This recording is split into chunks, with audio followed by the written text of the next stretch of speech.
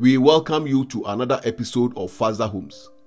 We thank our lovely subscribers, and for those watching our channel for the first time, we will kindly ask you to do us the favor by hitting the subscription button, which is located at the bottom right corner of your screen. In episode 16, we will present to you some of the preparatory works that you must do before final landscaping is done. Most people begin their landscaping works after all the building structures are completed, the fence wall has been erected, and all the underground utility lines, cables, and the septic tank have been placed. In fact, doing the final landscaping works at the end of the building project is the safest and the most economical way of completing your project. This is because there will be less risk of trucks or machinery destroying some of the landscaping works that you have already done, or damaging some of the underground utility lines or cables. However, you don't have to wait till the end before you begin your landscaping work, especially if you have a master plan that you have gone over several times and you are convinced that that is the type of landscaping that you would like to have. For example, you can plant your trees, shrubs, and grass and do some of the preparatory curbing or masonry works.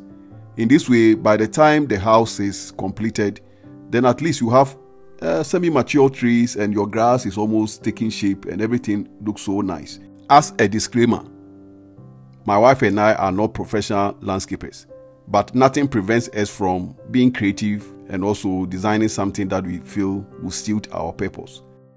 This was just to give the landscaper an idea about our expectations. We gave him the liberty to move things around and also to select the type of landscaping that will be suitable for our building project.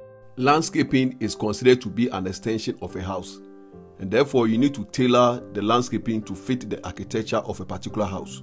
Landscaping can be very expensive, and so any small part that you can do yourself can help bring down the cost.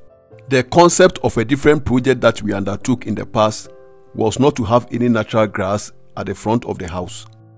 The reason being that if you have to travel for extended periods and you are not able to cut your grass, you may have complaints from neighbors, citation from the city, or even receive a fine. We hired a professional to do the curbing for us, and then we planted the tree, the shrubs, and then placed the stones around the shrubs and the tree. This is a low maintenance yard. Even if you are not available for a very long time, nobody will notice your absence. And that was exactly what we wanted to achieve. In addition, we saved lots of money by doing the landscaping ourselves, and it was also a fun time for the kids and a great opportunity for family bonding and unity. The second most important consideration was what we wanted to do in our yard. We wanted a large play area for the children, a good amount of greenery, ability to do some gardening, possibility to entertain guests outside, and park up to 6 cars in the house. So the landscaping concept for the two houses were different. Our next consideration was to select the landscaping style that complemented the architecture of our home. There are many landscaping styles that one can choose from. For example, if you have a house that is located on a large acreage, then it is going to be more economical if you use some of the natural elements like the stones, the wood logs as part of the landscaping design. This will save you a lot of cost, and also there's that kind of naturalness that comes with having those elements around the house. Times have really changed, but rustic landscaping, which has the old country charm, appeals to me a lot. It is when the landscaping has vintage items placed at certain locations, and I'll tell you, if you go on a trip and you stay in some of those kind of vintage houses, it is most likely going to be more expensive than any modern hotel that you will sleep in.